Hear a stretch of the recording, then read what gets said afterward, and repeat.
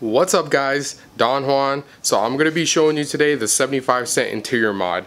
If you're not familiar with this mod, if you just do a quick Google search, you'll probably find a whole bunch of people that did it, but I'm going to show you guys right now. For the 75-cent interior mod, it's not necessarily 75 cents, at least it wasn't for me because of my color choice, but basically you buy this seating welt cord is what it is. So if you see here, it has a thin spot, then it has like a tube on top, and this is made out of like a leatherette type material or leather, I mean I'm not 100% sure, but you wedge this in between the panels, you know, and give it like a two-tone look for the interior. So a lot of guys do red, you know, green, yellow, whatever color you do, I'm pretty sure they have it. So the issue with me though, when I found out about the mod and I wanted to give it a shot, I wanted to go with either white or gray or something like that, which this one is considered light gray. It might be kind of hard to see, but that is a light gray, not a white. But with when the light hits it and stuff, it does look kind of white sometimes, but I didn't want white because I didn't want it to get too crazy dirty. So the website that I found it on was eBay, and I was going to order, but they were out of stock of like every color that I was willing to go with. So I found another website, which I'll put the link in the description below, and I was able to get the cord, 12 yards of it for about $12, I think, like about $1.20 a yard, something like that. So $12 to $14 for the roll, and then it cost me about $12 to $14 in shipping for priority mail. So I mean, it was nice that it was priority mail and it came in like a couple days, but even for all in all, it's about 25 bucks. But even for 25, even if we call it a $25 mod, I mean, I like the way it came out, and I think for 25 bucks, it changes the whole aspect of the car quite a bit. The reason I went with gray was because the stitching on mine, which I'm pretty sure all the ScatPacks with the full black interior have that silver gray stitching, so it goes really, really well with the stitching. It almost looks, you know, like it's OEM. So I'm gonna show you guys how to do it on this driver's side door. This is the only panel I had left. I already did the rest, and I'll let you guys take a look at the inside so you can see how it looks. So it's pretty simple to do. I'm gonna go ahead and show you guys right now. So you can see I already have the top one done.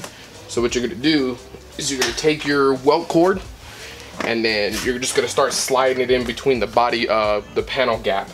So we're gonna go right here on this one, and on certain areas it actually slides in very easily, and on others it's a pain in the ass. So just be prepared that it's not going to be super easy all the way around. It's not a very difficult repair, but it should be alright.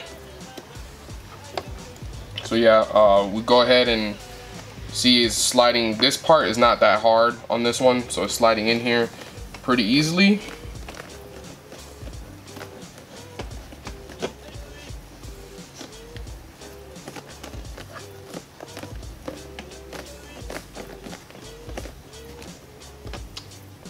So now it's very nice to have like a little tiny flathead screwdriver, and when we come around this corner, right, so this is the part that's a pain in the butt. This backside going in between the panels all the way to the door is kind of a pain, so I'll go ahead and get the scissors so we can cut the excess welt cord off, and then we'll go ahead and show you guys. What I like to do is I like to line it up with the back to see how far it goes so I can cut the right amount off.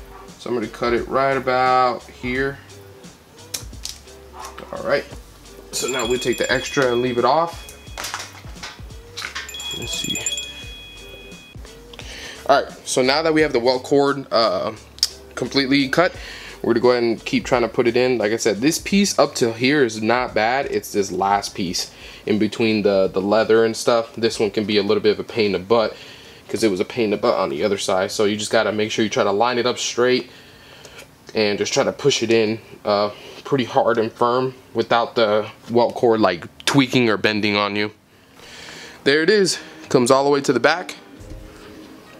You can see, got the first one right here, and the second one that goes all the way at the top. I wanted to go all the way to the edge of the door, so it looks good. I actually stopped right here earlier, and then it just kind of looked a little goofy because this one came all the way to the end. So yep, that's pretty much it. Now I'll show you guys what the interior looks like with it.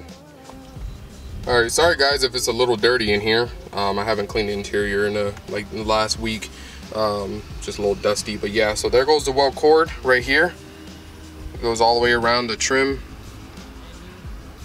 and as you can see, it comes all the way down and around.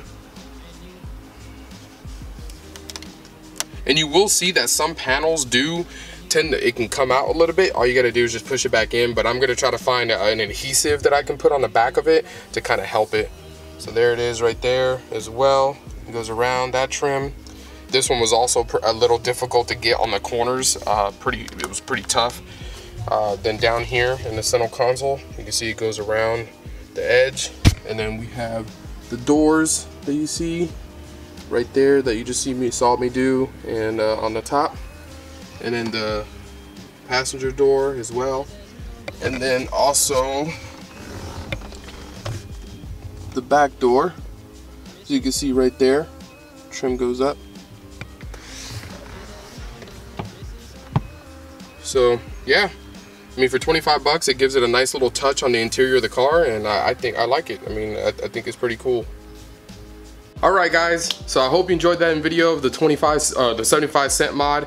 I know it was a pretty quick video, but like I said, there's plenty of other videos showing like every little step by step, but I just wanted to share with you guys how it looked in my car and my color choice. But it's very simple to do. I think it gives it a nice little two-tone touch for the interior color, especially if you have the red and black interior and you get the red trim. I mean, I've seen that and it looks really, really nice. So go ahead and you know, take a look into that if you're interested. I'll put a link in the description down below for the company that I bought it from, and they do have quite a few more colors than some of the other companies that I've seen. Other than that, just keep an eye out on my Instagram, my Facebook. You'll get some updates and stuff from there later on this week, or probably will be by sometime on the weekend by the time the stuff comes in.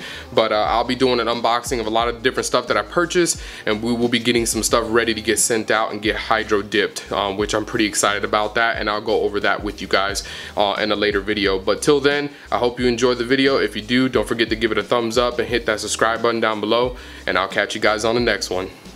Peace.